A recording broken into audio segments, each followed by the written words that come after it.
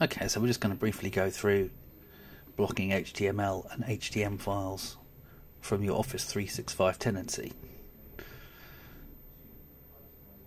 Increasingly, there's a lot of viruses and phishing coming through on those file extensions. So all we need to do is go into the Exchange Admin Center, and under Mail Flow, we go to Rules, and we're going to create a new rule. First of all, we click on More Options to give us full configuration control. We're just going to call this No HTML or HTM. So apply this rule if.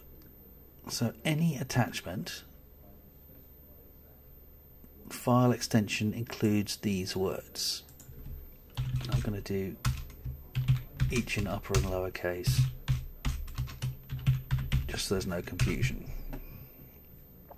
We block all HTML and HTM. Do one of the following. I always think the best thing to do is reject the message and include an explanation. No HTML files, please.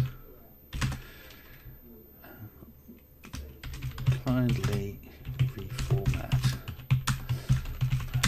extension. Simple enough. We don't need to audit it. We are going to enforce it. No real reason to test.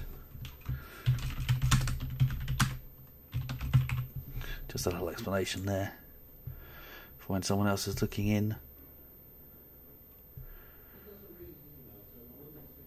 And when that's saved,